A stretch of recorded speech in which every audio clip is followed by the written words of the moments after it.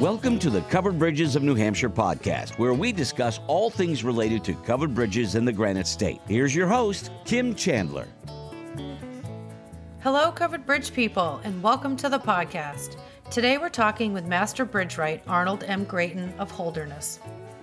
Arnold has been restoring covered bridges since the early 1950s, when he began doing site work alongside his late father, Milton S. Graton, as a full partner of Graton Associates. The two utilized traditional methods to restore these national landmarks and signified the beginning of a revival of utilizing 19th-century construction methods to both restore and build new covered bridges. Over the past 70 or so years, Arnold and his crew have restored almost 70 historic covered bridges across the country. The late David Wright, former president of the National Society for the Preservation of Covered Bridges, once said, "I can't think of any builders who've done as much for covered bridge work as the Gratons. The original bridges would have been erased. They might have looked like covered bridges, but because they wouldn't have been renovated exactly how they were built, they wouldn't have been the same." In addition to restoring old covered bridges, Arnold and his crew have constructed 16 new covered bridges, including 8 in New Hampshire. His restoration efforts preserve the historical integrity of the bridges and employ, in his own words, as much of the same technology from years ago that we can to preserve the craft and a bit of history. Arnold himself made history in 1969 with the construction of the Middle Bridge in Woodstock, Vermont. This was the first new town latticed covered bridge constructed in the United States in the 20th century using 19th century methods. 3 years later, Arnold would construct the New England College Bridge in Henniker, which marked the first authentic new covered bridge constructed in New Hampshire since 1907. For the record, Arnold's work extends beyond covered bridges. He and his team restore churches, old barns, fire towers, remote mountain huts, and other historic landmarks, such as the Shelburne Museum barn, the Eagle Block in Newport, and the Mayflower II, the replica of the ship that brought the ancestors of many of the old carpenters and Bridgewrights to America in the first place. Arnold M. Graton Associates has led covered bridge preservation efforts across the country for decades. Arnold's team includes Don Walker, Arnold's wife, Meg Dansereau, and his stepson, Tim Dansereau. In New Hampshire, Arnold and his crew have restored more than half of the historic covered bridges and constructed the Turkey Gym, Corbin, Bump, New England College, Packard Hill, Squam River, Jack-O-Lantern, and Stony Morrill bridges. A full listing of Arnold's projects is listed in the show notes. Arnold Graton is the foremost authority on covered bridges in the country and has built and restored more covered bridges than any other Bridgewright. His impact on the New Hampshire covered bridge community is without precedence. And if you know Arnold, you know he's a man of few words. It was truly an honor to interview him. Here we go.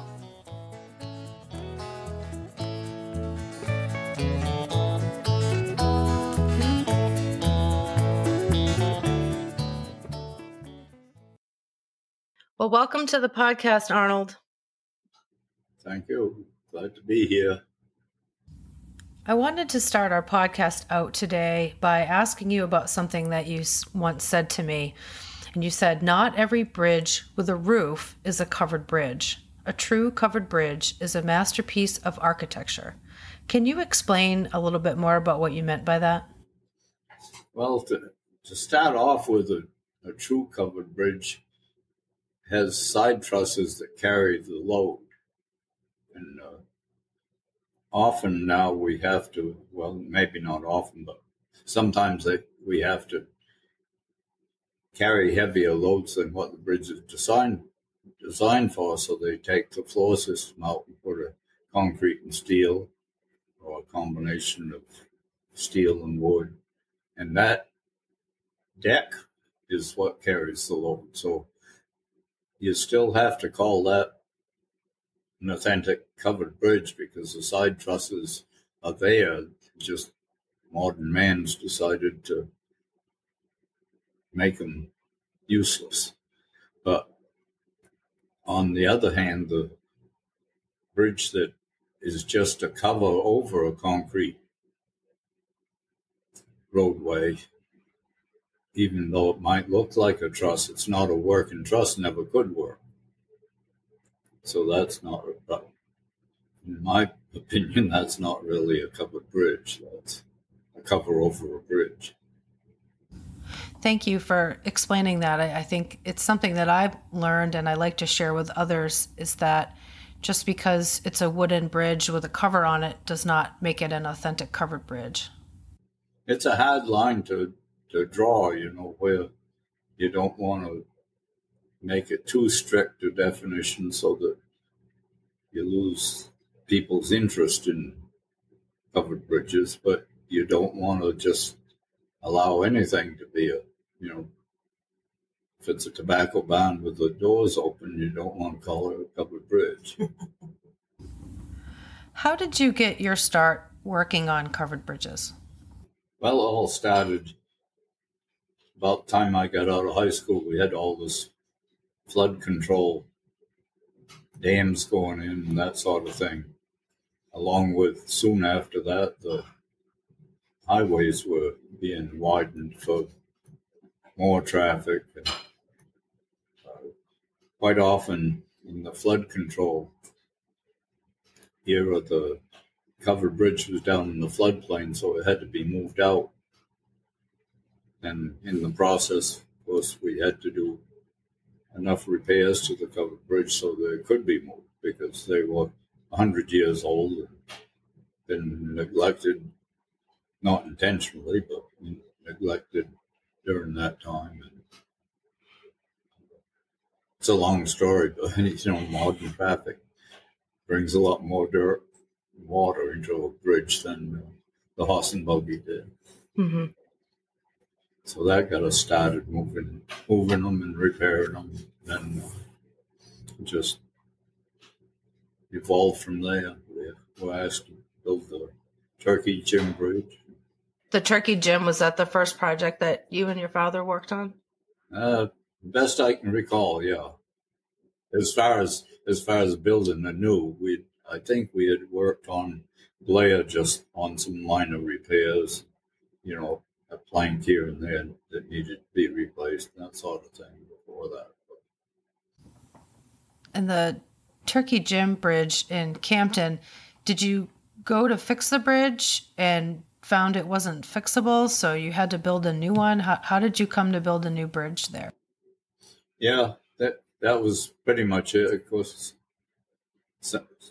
again, it was heavier loads they wanted to bring across it, Mm-hmm. I'm not sure if they had built the motel then or that was anticipated, but it was right in that time that they wanted to, instead of just one citizen going across with his pickup truck, now it had to be a lot more traffic, Right. So best I can remember, that's when we found it was rot on the end cords and things like that. And Okay. it just needed to be uploaded. Mm-hmm. Mm-hmm. In 1972, you took the lead of the construction of the New England College Bridge in Henniker, which marked the first authentic new covered bridge constructed in New Hampshire since 1907. What does it mean to be an authentic covered bridge? I'm not sure when that started, if I realized what part I was going to play in it. It kind of developed into that, as time went on. But right. It was quite an honor to see it when it was all finished and over the river, and knowing that it was a unique project. What makes it authentic is that it was a true copy of Ithiel town lattice, the wooden trunnels, and not a lot of metal fasteners to hold. The trusses are wood. Do you build everything by hand for the most part, or do you use modern tools when you build a bridge? What does that look like for you?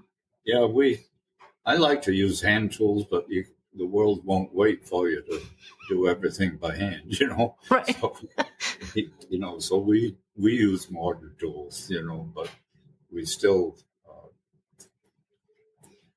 developed the same project. The joinery is all dressed by hand to fit. The chain mortise and things like that, get it roughed out quickly, but then you have to dress it with slicks and adds and that sort of thing to make sure it's a true fit. I'm assuming all of the covered bridges that you've constructed, but I know for many you've pulled them across the river using oxen. I would imagine that's a more complicated process than having a crane come in and just plop the bridge where it needs to go. Can you talk about why you use that method? Well, if you're building a replica of an antique, then why not go that much further? Right. And show the folks that are interested how it was moved across the river, because they didn't have cranes. Right. And it takes a tremendous crane to move a bridge that size. It's not a small feat. Mm-mm. You have to have good footing underneath the crane. It's a more comfortable way to do it, I guess, too. You're known for covered bridge work, but your work extends far beyond covered bridges. You've restored churches and barns and fire towers and remote mountain huts and other historic properties. And one of those properties was the Mayflower 2. How did you become involved with that project? I guess we were chatting with Whip Perry, who was the captain of Mayflower, and he was talking about some of the issues they were going to have with the restoration, because in the past they had not done a real thorough shoring job, I guess you'd call it, as it turned out. So I devised this method of putting beams through the gun ports and some shoring inside, and picking it up on 10 posts, and then they could do whatever they wanted to with the hull. Do you have a favorite project other than a covered bridge? Yeah, the Shelburne Museum was quite a challenging project. It was a barn over in Barnet, Vermont, round barn, a real round barn, and it was in pretty poor shape to dismantle without it falling down. A lot of shoring challenges, and then a lot of rebuilding challenges to replicate what was original without jeopardizing safety. Yeah, Eagle Block was another one. The brick walls were had been bulging out on their way for years. We had to take out the obstacles in the floor system so that we could move them back in, and lower the floor system and pour concrete reinforced floor systems on top of it. So from inside, you look up now and you see the old floor system. But when you're upstairs sitting down, you're sitting on the concrete floor system. And that holds the walls, seeing where they belong now. Yeah, we restored the timber frame from the fire. The whole roof system was burned. What are you working on now? A number of small projects around home here, doing those during the winter.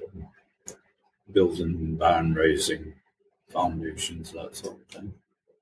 Some timber frame repairs. Do you always work year-round, always working through the winter? I know some of the covered bridges you built went through the winter months. What is that like? Yeah, pretty much we work most through the winter. It's not quite as much fun because you're all bundled up. wind usually howling over the river, wherever you are. The river makes a great path for the wind to come up through. Pretty much always working. I would imagine that's really challenging. It can be. Can you talk a little bit about your 1955 Ford pickup truck? Yeah. Well, I bought that in 55 when I was actually delivered before I graduated from high school. It was during the same time when there was a lot of road work and a lot of buildings in the way of the new right-of-ways. And so my father had a lot of work, a lot more than he could handle. So he's somehow I decided that I'd take over some of that. Started doing some site work on my own, and then taking on some of the shoring projects and moving projects. Working together with him mostly, but by myself sometimes too. Mm-hmm. Did you start working with him before you graduated from high school? Oh, yeah. Yeah. Yeah, I used to do some farm building and that sort of thing. And so you bought the truck to help you with that process, and you still use it today, correct? Yeah, still use it. We have a lot of other ones now. But. So you've built several brand new covered bridges in the state, and one story that I really like is the story of the Stony Morrill Bridge. Can you talk a little bit about how that bridge came about? It was the Folklife Festival. Hampshire was chosen to represent us down at the Smithsonian, so they had some other displays too, but they chose us to build a covered bridge, take it down there, and work on it while we were there, sort of as an authentic demonstration bridge. Yeah, we built it here and trucked it down there. I can't imagine what people on the highway must have thought when they looked over and saw a covered bridge driving by. Did you?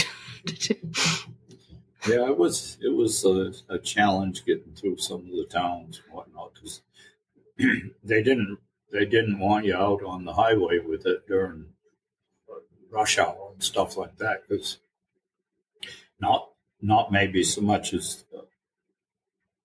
a hazard, but it'd be a hazard in a way that people are interested in what it was, Yeah, we were escorted all the way. Wow. Stoplights, things like that were one of the biggest things that we had to watch for, because they're pretty much low. Mm-hmm. Legal clearance, all right, usually. But you don't know if that one's going to hit the ridge of the bridge or the bridge hit the light, so you have to veer around it. Mm-hmm. Well, that would be a first for a bridge to hit something instead of the other way around. Right. Yeah. A little different than what happens now. Exactly. So you brought the bridge to Washington, and then did you work on it as part of like an active program for people to see? Yeah, we worked on a lot of the finished work so that we'd be there to answer questions. Nice. And we towed it back home up to Storyland, and Stony Morrill bought it. He sponsored the bridge, big part. Mm-hmm. Anyway, but he wanted it back up there. He died rather suddenly. We went down to Hopkinton after and did a demonstration down there. And then it went over to Kennett High School for crossing for the ball field, athletic fields. Mm-hmm. Can you talk about your legacy of restoring covered bridges using authentic methods and your involvement with the Historic American Engineering Record Project? That's true. We did have the first hair project, and we did start the tradition, I guess, of authentic restorations rather than just nailing a bolt and a timber into place. It would be spliced in the traditional manner and the camber restored. So in the end, the bridge should look just like it did when the first original builder left it. And prior to you and your dad doing the bridge work in that manner, people were just fixing covered bridges the best way that they knew how. They were using modern methods, or Yeah, it wasn't all their fault. They didn't know any different. They weren't bridge builders. Right. Yeah. We made sure that we didn't do any of the incorrect methods. We wanted to get the same bridge that the original builder had. They've been doing the same things that the Arlington Charter. Well, I guess they don't. I guess they require it. I don't know what the right term is, but we'd been doing this bridges in that manner that they want for authentic. Would you say because of the work that you and your father were doing, that's why the Burlington Charter was created? It was instrumental, I'm sure, because they did see that they could be done correctly. I know that some New Hampshire covered bridges, and I'm thinking of Stark, the Stark covered bridge has steel under it, and obviously that's not authentic. Do you think that sometimes communities have used inauthentic methods to preserve the bridges just to keep the bridge? Yeah, sometimes they have to make that compromise, otherwise, because the community is only putting in a small part. They need the other taxpayers in the country to help out, so they can't. If it's a $2 million project, they can't take it on themselves.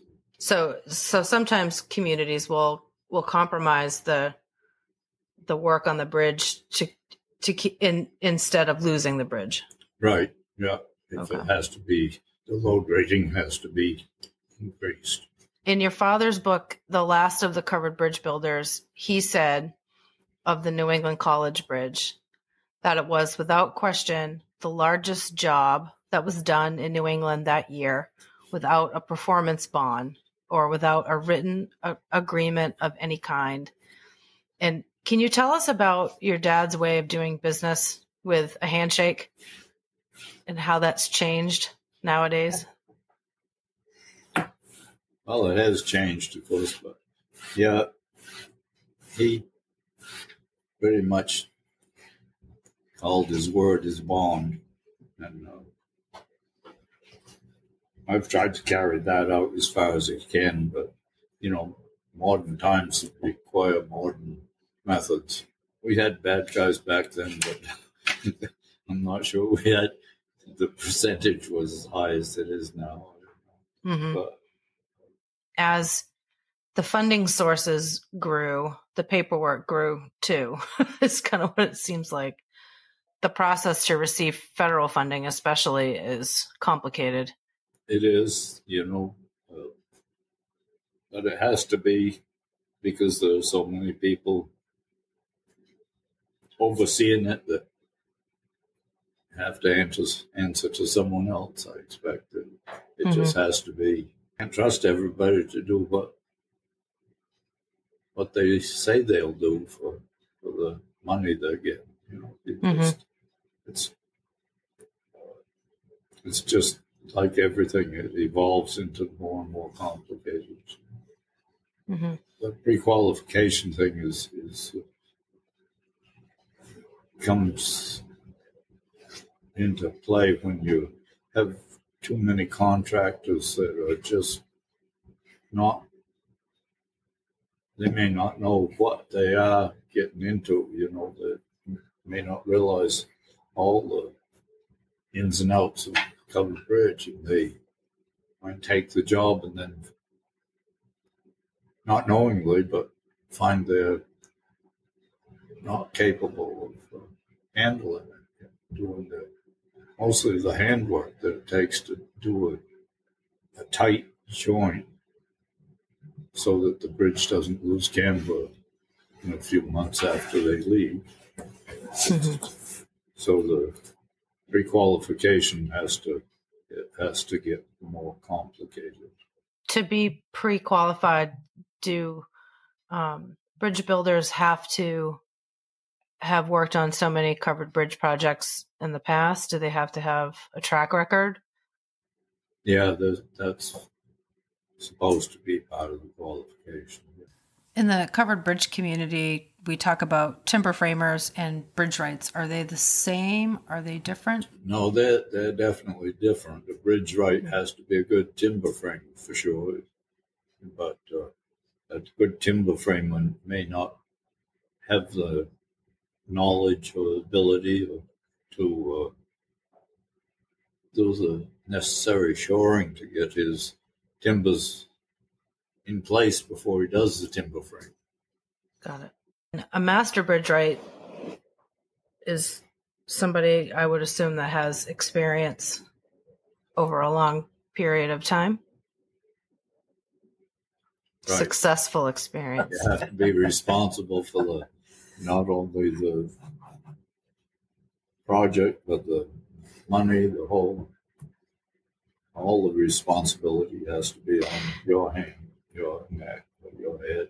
Everything rides on the projects. Your company is attached to you personally, to your home, to your livelihood. So it's managing it from start to finish, from the bid process to finishing the bridge. It's all tied up in you personally being responsible. Right, it is. You have to be bonded, and to get bonded, you have to have enough collateral so that if you fail for whatever reason, the bonding company can hire someone else to come in and do the job. And if the owner of the project didn't feel that anyone else was capable of doing the job, then it's really hard to get enough collateral together to get bonded, because they don't know who they're going to hire if you fail. Mm-hmm. I know the late David Fischetti was an engineer from North Carolina that you worked with on several covered bridge projects. Can you talk a little bit about him? Yeah, Dave Fischetti was a real good timber engineer. He understood timber, what could be done with it, and between the two of us, we could figure out how to fix the bridge quite often without having to incorporate metal and that sort of stuff. Dave and I worked together on projects from here to Georgia. Was he part of the Corbin Bridge project?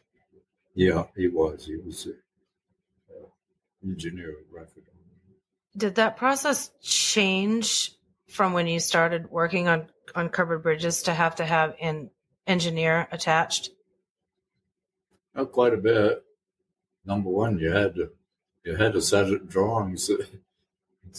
You had to look at them, make sure you're doing what those drawings indicate you're going to do.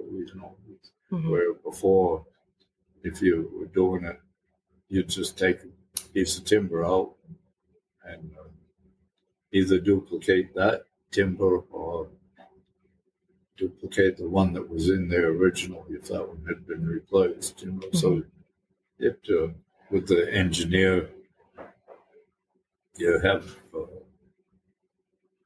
probably another degree of confidence that what you're doing is going to carry the load that it's intended to carry. Mm-hmm. After you get the bridge done, the engineer has to give it a rating. So a lot of that depends on the quality of your work and the size of timbers and that sort of things.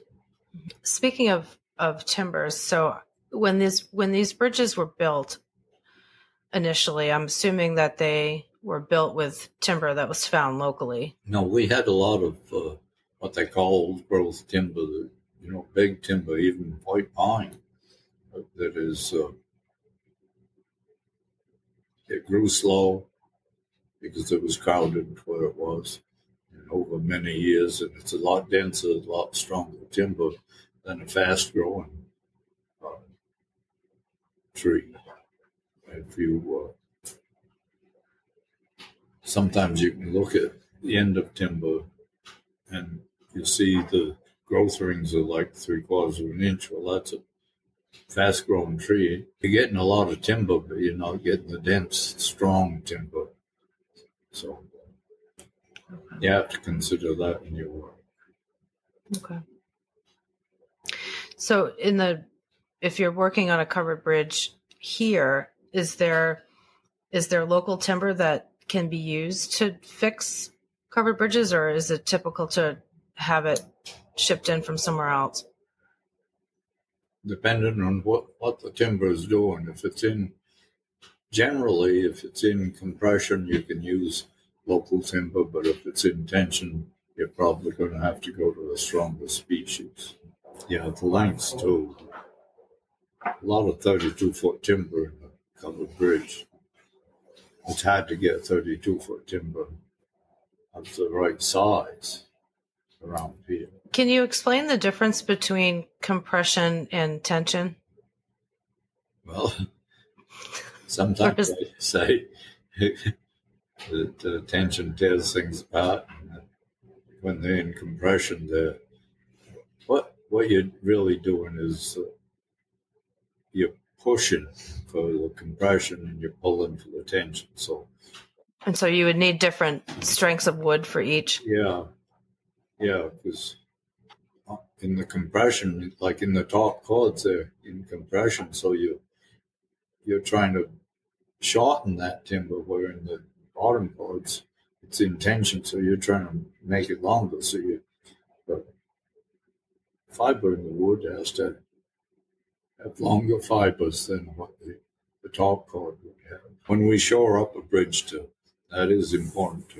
It's important to relax all the joineries by taking them out of tension and compression, so they're just suspended, sitting there, they're not working right then. That way you can cut your new piece, fit it in, and it'll take load at the same time the old pieces take load, so everybody works together. Got it. If you don't get that relaxed truss, then when you put the new piece in, it's not going to take any load to start to work until the bridge settles a little bit. Mm-hmm. You don't want to settle. So if a bridge is experiencing sag, it's negative camber, and that's caused by usually rot in the bottom chord, so the bottom chord stretches, or it could be rot in the top chord, so the top chord shrinks, gets compressed. Sometimes if the joinery isn't tight enough, then when the bridge settles, it will get negative camber again, even after it's been restored, if the joinery isn't perfect. Yeah, we always restore the camber before we start anything, so that's putting it back in the same configuration as it was when it was originally built. It keeps all the joinery tight, all working together.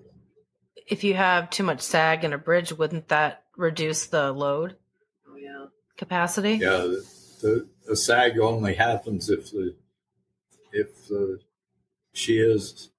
shear blocks and splice blocks fail. If the joinery has taken in too much load, and that happens when you get rot on one end, then that joint will fail and it puts too much load on others, and pretty soon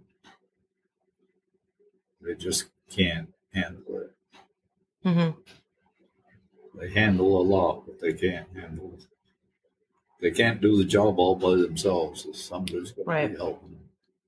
Right. So when you take a bridge out of tension, I would assume that you have to have some type of shoring underneath? A lot. And what is that process like when you are dealing with a waterway? Well, I started using a truss, a metal truss through the bridge, I guess 15 years ago. Something I'd been wanting to do for a long time, never had the opportunity, because it takes a lot of money to build the truss and install it and that sort of thing. But we finally did get a chance to with Dave Fischetti down in Kentucky. Johnson Creek Bridge was the second bridge I worked on down there. And what it is, it's just steel truss, put it through the bridge. You have to, it's a lot to putting it through because the bridge can't carry the load of the steel truss. You've got to suspend it and put it through from the shore without it touching the bridge. Balance it, counterweight on the back. So there's quite a bit to it. But once you get that installed, needle beams on top of that, up under the top cord so that you can adjust the camber. And then you have a real stable backbone to do all your work. You can take any piece of the wooden bridge out that you want to, and the others stay in place. Okay. So you take it out, you make a duplicate of it, and put it back in. You're hanging it from the top cords, and so all your lower cords, all your diagonals, and that sort of thing is all loose. We've done that on Blair and 3 other bridges now. I think 5 bridges total. It looks like a lot of work to start with, but it just simplifies things, Mm-hmm. What would be a downside of working in the river and shoring up the bridge using cribbing? Sometimes we'd lose all our cribbing. Then it got so that they didn't want you in the river at all. Yeah, with the steel truss, you don't need to. You can avoid all those permit processes. Well, and you told me a story about the Bartlett Bridge that the water rose up and took a lot of that cribbing away. I think. Yeah, cleaned us out for sure, more ways than one. I think we had nearly 2,000 pieces that we lost on that. Wow. And we a week or so later, we went down where it was in the fields. And you could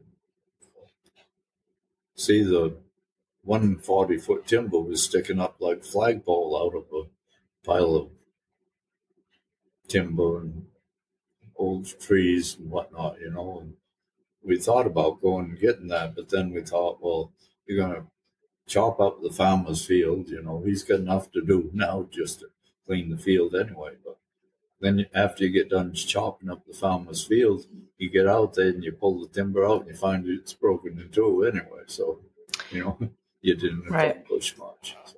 Right. So the folks down at the dam, they cleaned a lot of stuff out of their trash racks, and they brought us back a pickup load of clock, and because I had my initials on it, so they knew where it came from. Wow. How does it feel for you and to have created such amazing covered bridge masterpieces for the state. How does that? Do you ever think about that? Or it's pretty satisfying to know you have completed those unusual projects. The impact that you've had on the covered bridge community is huge, and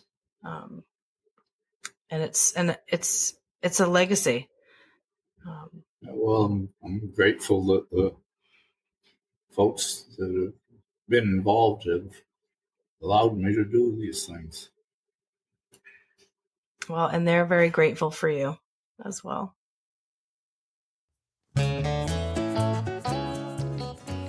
Covered Bridges of New Hampshire is created by me and recorded in Hancock, New Hampshire. The song Old New Hampshire was arranged and performed by Josh Black. The introduction is courtesy of Greg Kretschmar. This podcast is a companion to my book, Covered Bridges of New Hampshire. You can find out more about the book, the podcast, blog posts, upcoming events, and an interactive covered bridge map at coveredbridgesnh.com. You can also follow us on Facebook, Instagram, and Twitter at Covered Bridges of New Hampshire. Please rate, review, and subscribe to or follow the podcast on Apple, Spotify, Amazon Music, iHeartRadio, or wherever you get your podcasts. I'm Kim Chandler. Thanks for listening.